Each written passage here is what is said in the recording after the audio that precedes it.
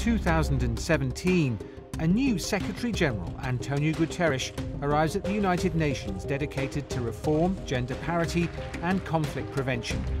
Around the world, the list of challenges keeps growing. We are a world in pieces. We need to be a world at peace. The world's fastest growing refugee crisis evolves in Myanmar. Driven by violence and human rights abuse, more than 600,000 stateless Rohingya fled to Bangladesh, where the fragile infrastructure is overwhelmed. The UN scaled up emergency aid and called on Myanmar to end military operations against the Rohingya. No one is winning today's wars. In Yemen, 8.5 million people are on the brink of the world's largest famine in modern times. Water and sanitation systems are all but destroyed, sparking a deadly cholera outbreak. The UN sent in emergency supplies and urged all parties not to block civilians from humanitarian aid. 4 famines in Yemen, South Sudan, Somalia and Nigeria are the result of unresolved conflicts exacerbated by droughts and missed harvests.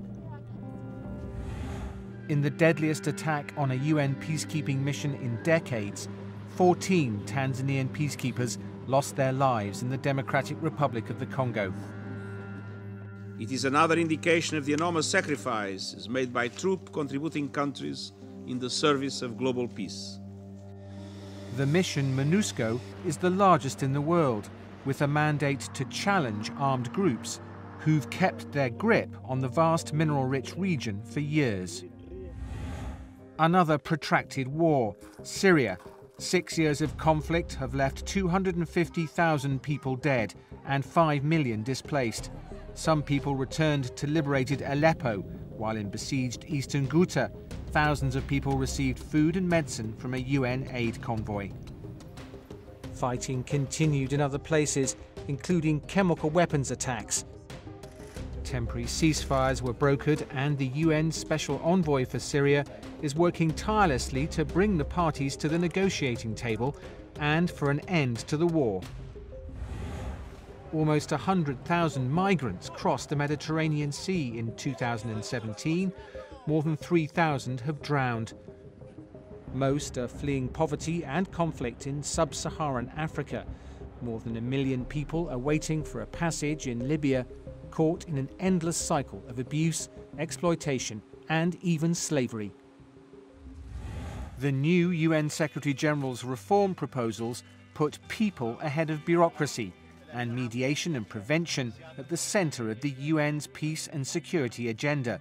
The UN's newly established Office of Counter-Terrorism coordinates a global effort to prevent violent extremism and other root causes of terror. And the UN also launched strategies to end sexual exploitation and committed to achieve gender parity. Around the world, 130 million girls are still not going to school. Unacceptable for UN Messenger of Peace, Malala Yousafzai. If we want to go forward, we have to give education to girls. And once you educate girls, you change the whole community, you change the whole society. By 2020, the UN aims to double the number of women peacekeepers, to protect civilians and support local women to participate in peace building. Success in Colombia, where the UN mission verified the disarmament process of the last former FARC fighters, pointing the way to lasting peace in the country. Closure in The Hague. After more than 24 years, the UN's Tribunal for the former Yugoslavia completed its work. The tribunal was the first war crimes court established by the UN and has brought more than 160 perpetrators to justice. In the last major case, the former Bosnian Serb commander Ratko Mladic was sentenced to life in prison for multiple counts of genocide and crimes against humanity. New nuclear and missile tests in the DPRK, otherwise known as North Korea, led to increasing tensions around the Korean peninsula and worries around the world. We must not sleepwalk our way into war. And more broadly, all countries must show greater commitment to the universal goal of a world without nuclear weapons. The UN Security Council tightened existing sanctions on North Korea. In December, the government in Pyongyang invited a UN envoy to start discussing issues of mutual concern. Meanwhile, 122 countries voted for the first ever treaty to completely prohibit nuclear weapons, a historic moment for disarmament.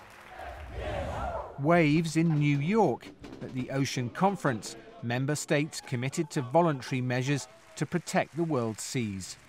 Shortly after, a series of mega hurricanes cut a trail of destruction through the Caribbean.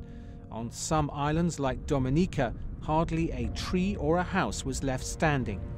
Scientists saw strong evidence that climate change magnified the strength of the storms and other natural disasters. The UN called on countries to speed up the implementation of the Paris Climate Agreement.